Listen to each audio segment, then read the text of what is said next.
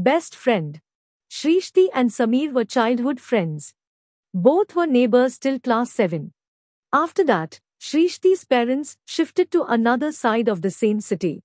They both cried a lot that day while she was leaving. They were still in touch with one another. Even their friendship was popular among students and teachers. They had played together. They learned things together. They went to the same preschool, the same school.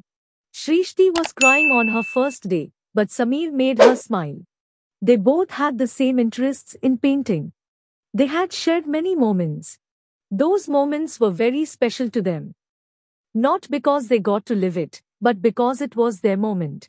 They were notorious, but Sameer sometimes put Shrishti in trouble with his doings.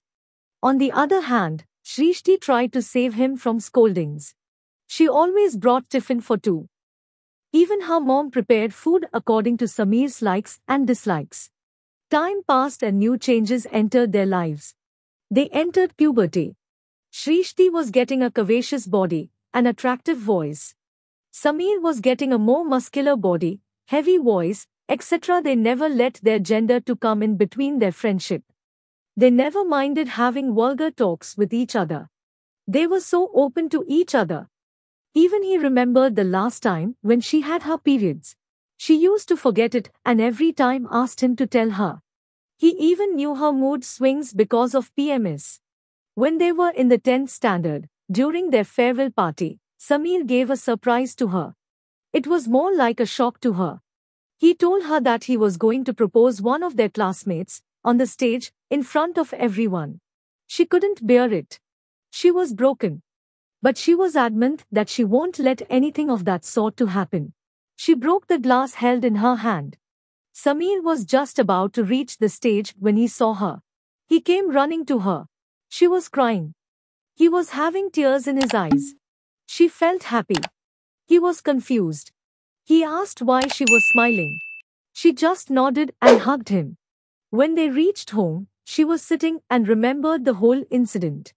Suddenly, she realized something. She asked herself why did she had done that. Why she stopped him from proposing someone else. Why she smiled when she saw tears in his eyes. The answer to every question was love. She realized that she loved him, her best friend. But she was not sure about it, whether to confess it or not. They were preparing for their exams. Sameer used to look after her. He didn't let her put any strain on her hand. He tried to talk about that incident, but every time she ignored it.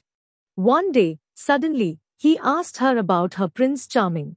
She was stunned at this sudden question. She was speechless. After being insisted, she could only reply, just like a fairy tale. After that, they didn't talk about the same. Shrishti was worried that they might get apart after 10th. But this time also, he surprised her. He got admission in the same school, in the same course. Her happiness knew no bounds. Soon, they became famous. Shrishti because of her intellectual ability, Sameer because of his looks. One day, she got a proposal from a senior. She was astounded, but Sameer was full of rage. She was terrified how she would handle his temper, how she would control him. She tried several ways to distract him. But he ended up landing in big trouble.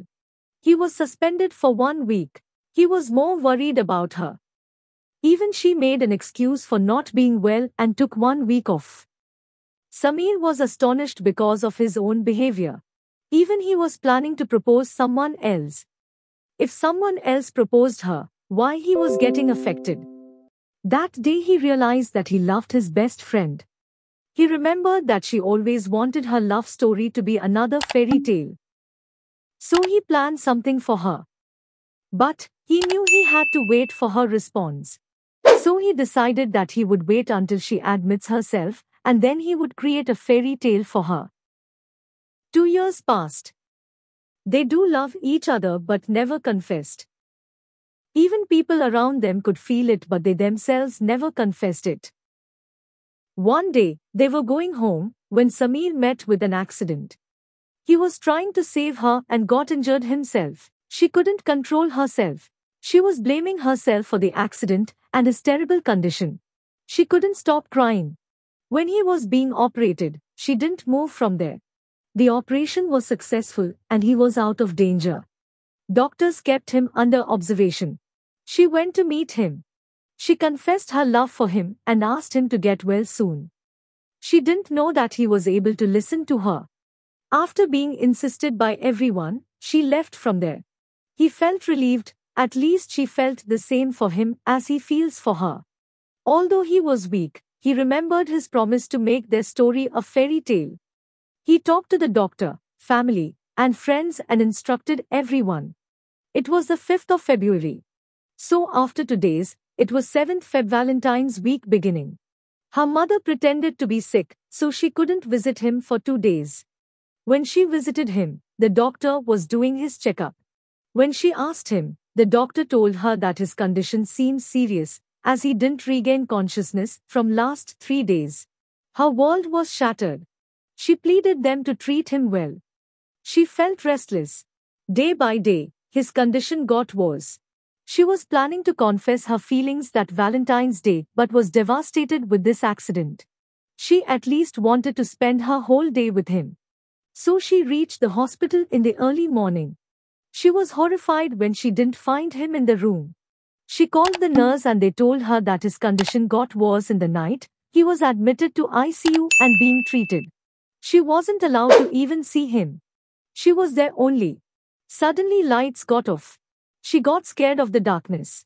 She saw a bright light in one corner. He was there holding the candle. She was delighted to see him, walking on his feet. Just when she was about to hug him, he blew off the candle and again darkness was filled there. She called him. A big screen was there, showing their photographs. From their childhood to adolescence to present. She had tears in her eyes. He made her day. Suddenly she got a bunch of gifts. She opened all of them, one by one.